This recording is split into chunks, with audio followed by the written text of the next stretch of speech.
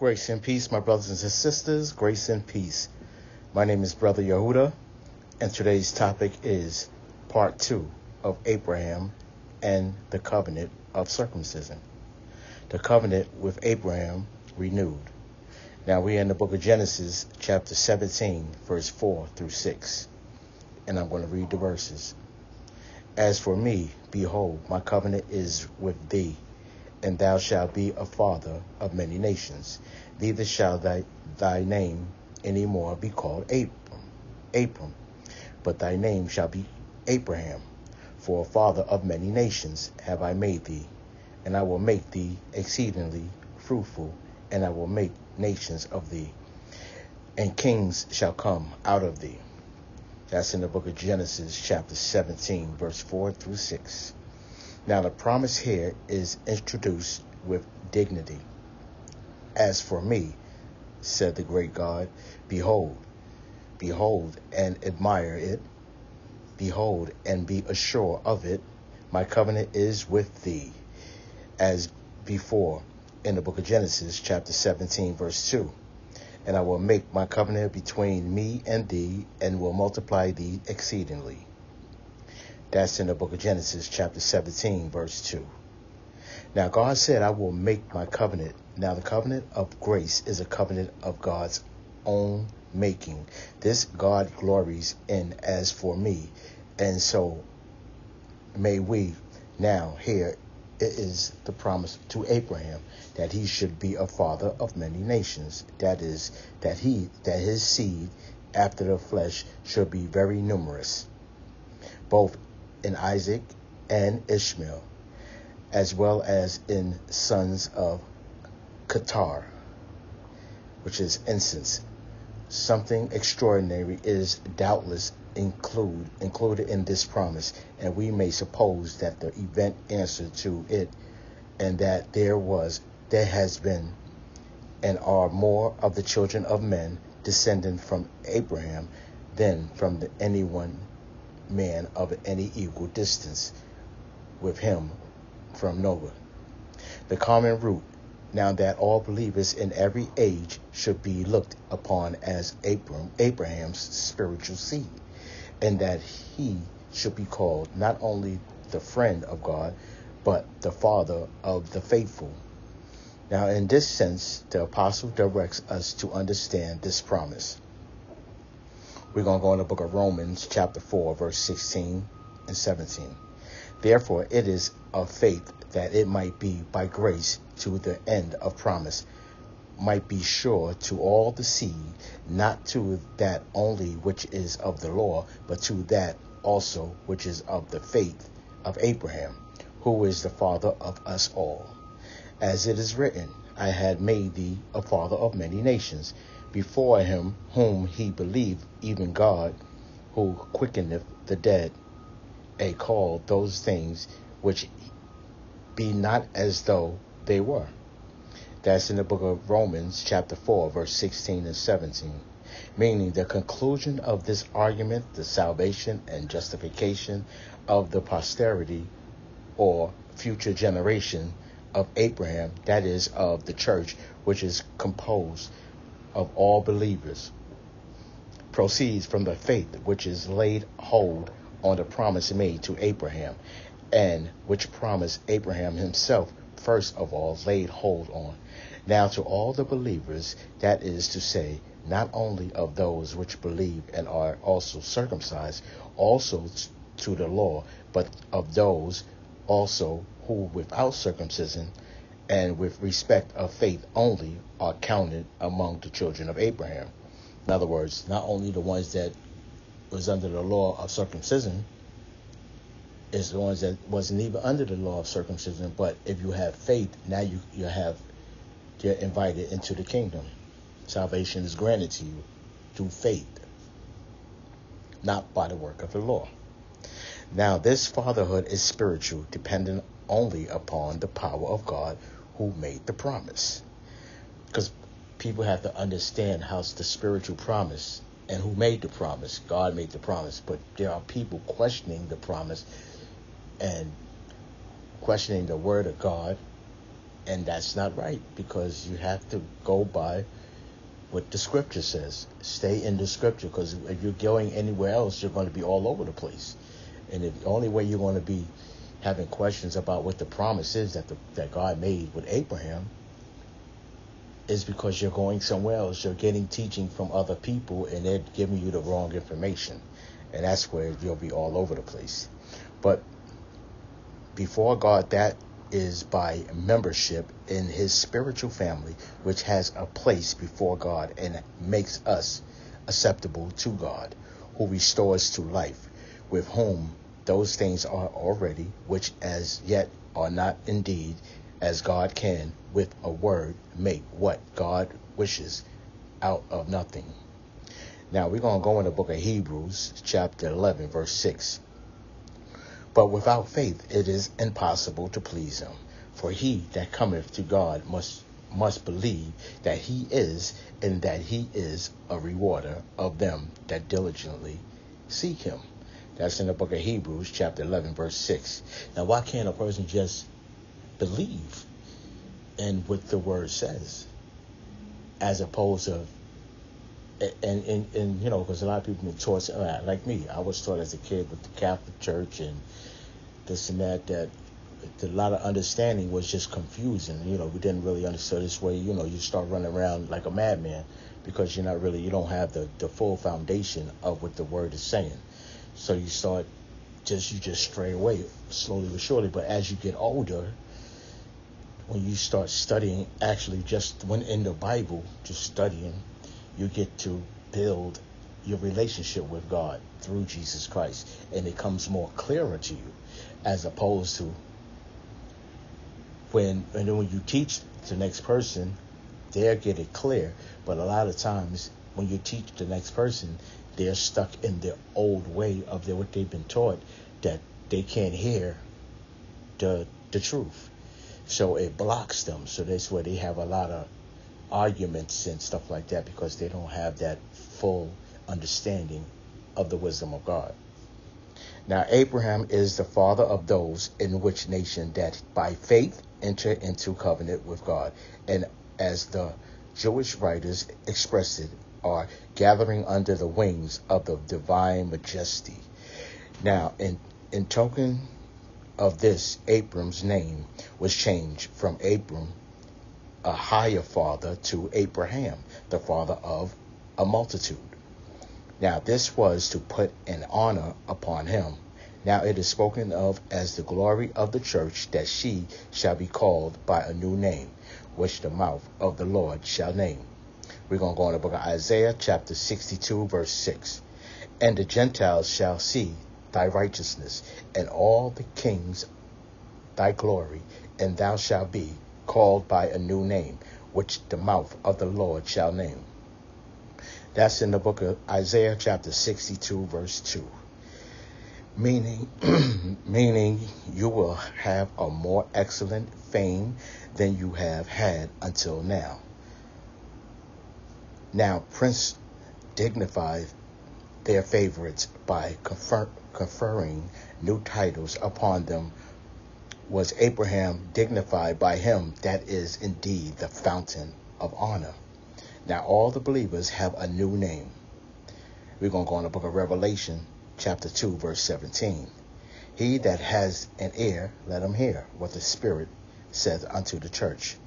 To him that overcometh will I give to eat of the hidden manna, and will give him a white stone, and in the stone a new name written, which no man knoweth, saying he that received it. That's in the book of Revelation, chapter 2, verse 17. Now the conclusion by way of exhortation, as before, and of promise. Now the bread of life, we all know who the bread of life is, Jesus Christ, invisible, spiritual, and heavenly, which is kept secretly with God from before all eternity. He alludes to the book of Psalm, chapter 105, verse 40. The people asked, and he brought quails and satisfy them with the bread of heaven. That's in the book of Psalm, chapter 105, verse 4. Now we're going to go in the book of John, chapter 6, verse 26 to 59. It's a long, because I had to put all this in there because it brings out better understanding on the bread and the manna that came from heaven. Jesus answered them and said, Verily, verily, I say unto you, ye seek me not because ye saw the miracles, but because ye did eat of the loaves and were full.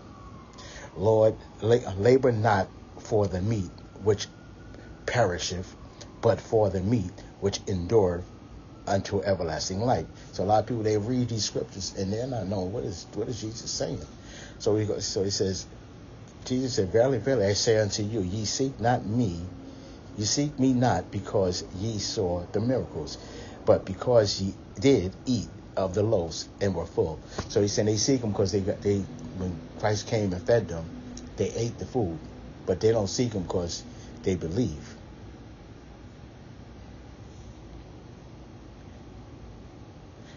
Now he said, labor not of the meat which perisheth.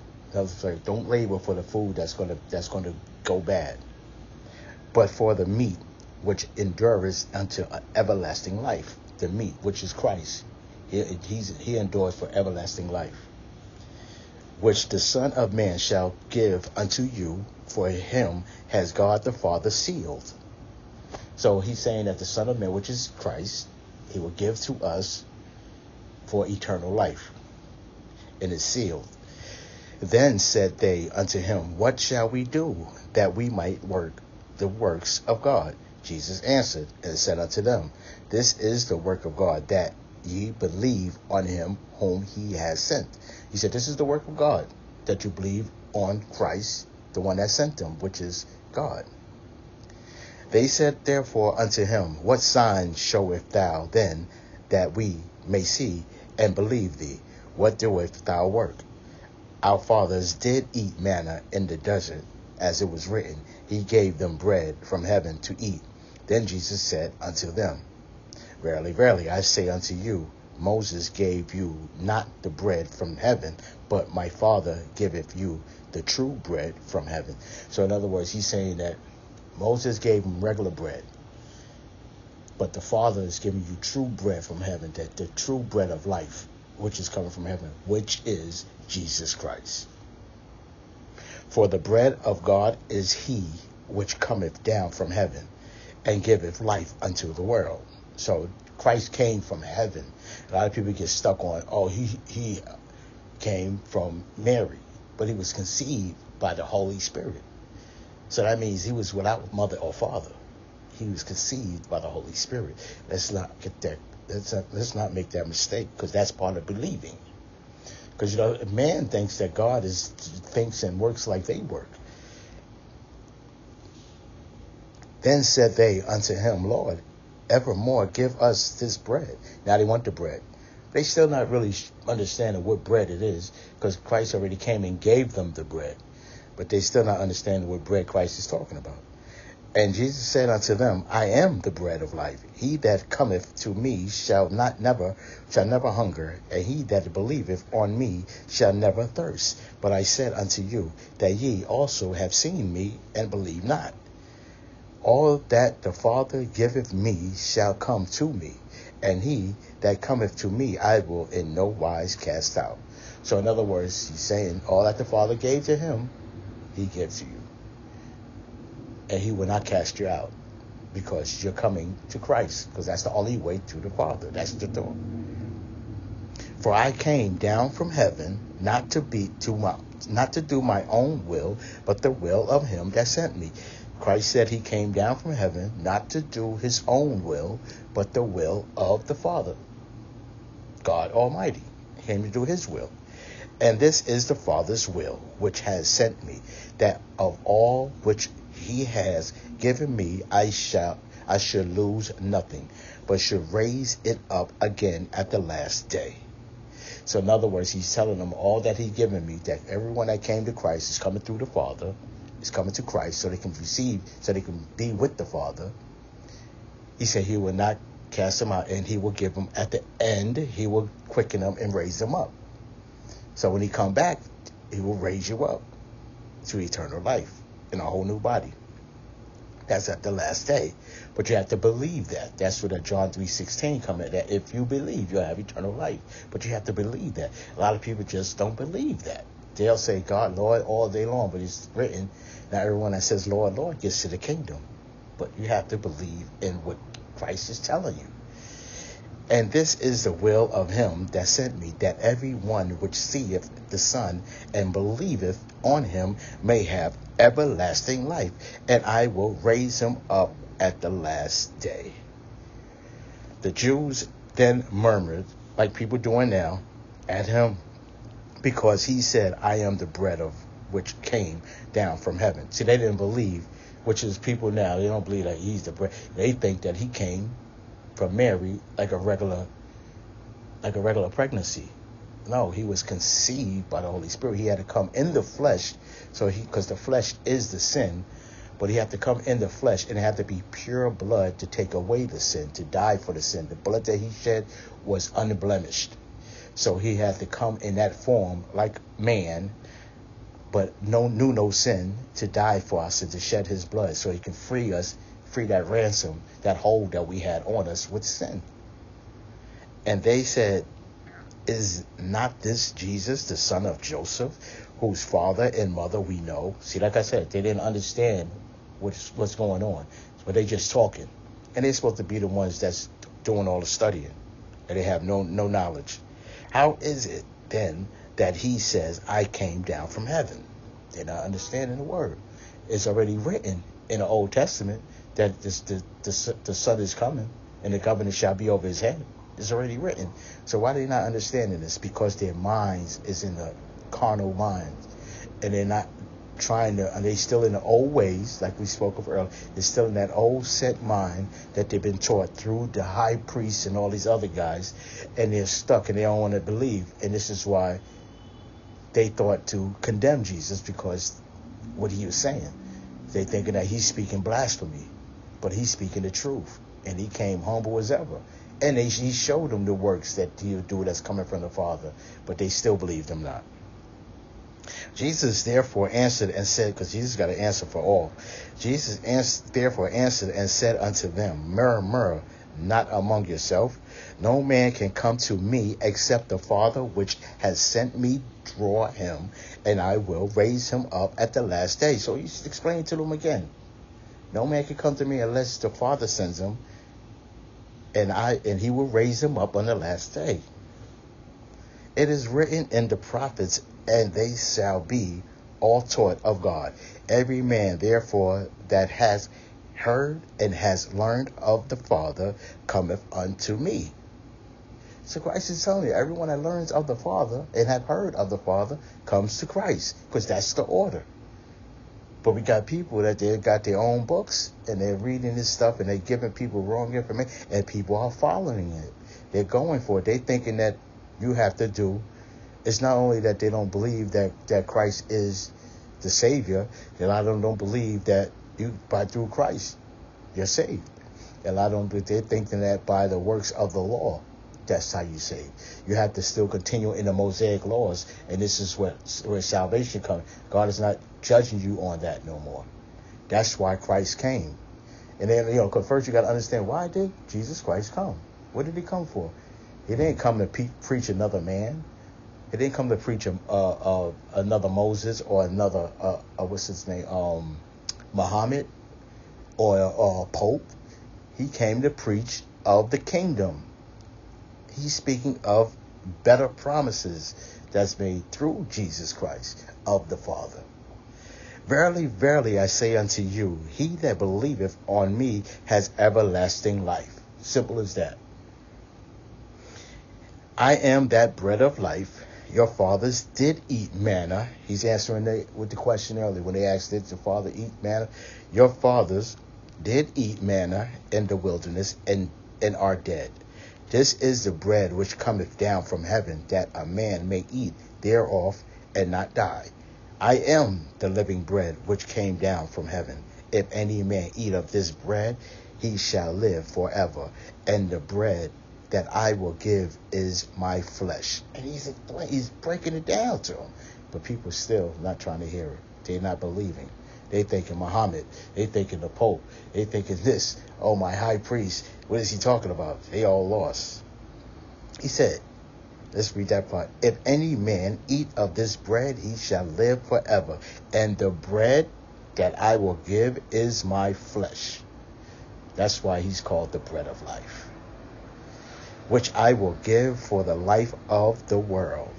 The Jews therefore strove among themselves, saying, how can this man give us his flesh to eat? So they're thinking that he's going to cut off his arm and say, here, eat this part, eat this arm. They're not understanding that is in the word. You're cleansed by the word, and your belief, your mindset got to be changed.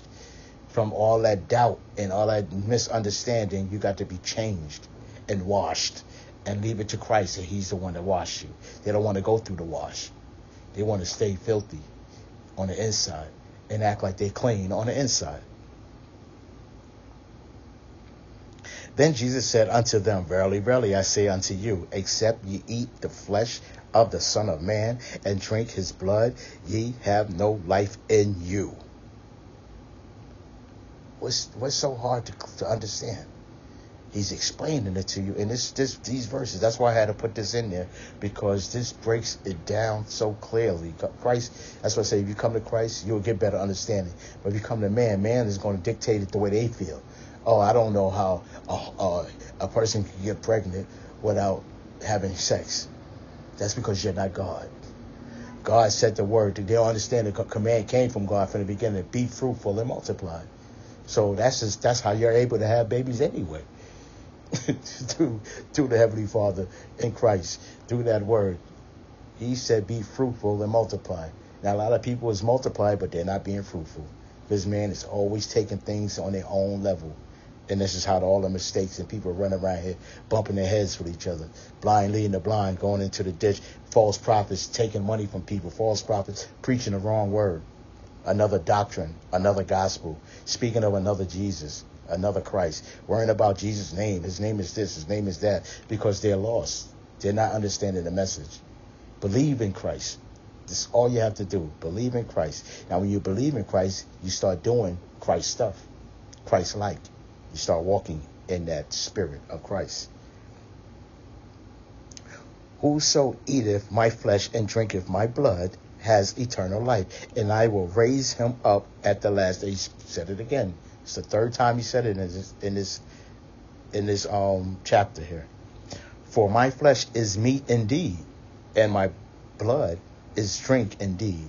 He that eateth my flesh and drinketh my blood dwelleth in me, and I in him. As the living Father has sent me, and I live by the Father, so he that eateth me he shall live by me.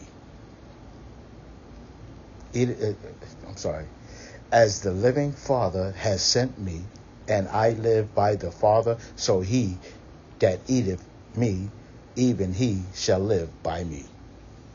This is the bread which came down from heaven, not as your fathers did eat manna and are dead. He that eateth of this bread shall live forever. These things said he in the synagogue as he taught in Capernaum.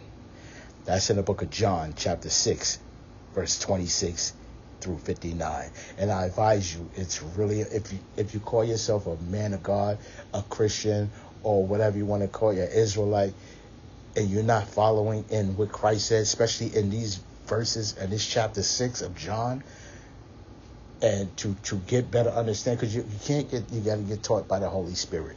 Once you open that door and receive it, all answers will be answered through the Spirit. You're not going to be able to get it. Keep going to jumping over from here to there and going to this class and teaching at that camp and go over this. You're going to be lost. And that's just where a lot of people is lost. Now, Arethes writes that such a stone was given to wrestlers at games, or else that such stone did in old times witness the leaving of a man. Now, which is a sign and witness of forgiveness and remission of sin, of righteousness and true holiness, and of purity uncorrupted after the sin nature is destroyed. Now, a sign and testimony of newness of life in righteousness and true holiness by putting on the new man, whom no one inwardly knows but the Spirit of man, which is in him, which is not praised by man, but by God. We're going to go in the book of Romans, chapter 2, verse 28. For he is not a Jew, which is one outwardly, neither is that circumcision, which is outward in the flesh. So that's in the book of Romans, chapter 2, verse 28. Because a person think that because they wear this outfit or they look like this, that they, I'm a Jew. But you're not a Jew outwardly. It's inwardly, in the flesh. When you put on Christ and when you receive his word, and you walk in harmony with your brothers and sisters, you walk in love, you do unto others as you want done to you. Your conduct is totally changed, it's on righteousness. Now, that's the inward Jew. You don't have to wear a certain kind of garment that they put on nowadays for a person to say, oh, he's Jewish, or he's an Israelite, but have bad conduct, bad table manners, but they want to sit at the table of the bread, of the lamb, and think that they're going to have bad table manners and doubt what the king says, which is Jesus Christ. Meaning you are not a Jew by the outward ceremonies only. Now, some think by doing the ceremony assemblies, God approves them when even with bad conduct and disobedience. But by being obedient to the faith, it added to the honor of Abraham's new name. Now we're going to go in the book of Jeremiah, chapter 22, verse 28. Is this man, Cana, a despised broken idol? Is he a vessel wherein is no pleasure? Wherefore are they cast out, he and his seed, and are cast into a land which they know not? That's in the book of Jeremiah, chapter 22, verse 28. Now, believers are named from Christ. We're going to go in the book of Ephesians, chapter 3, verse 15, of whom the whole family in heaven and earth is named, meaning that entire people who had but one household father, and that is the church, which is adopted in Christ.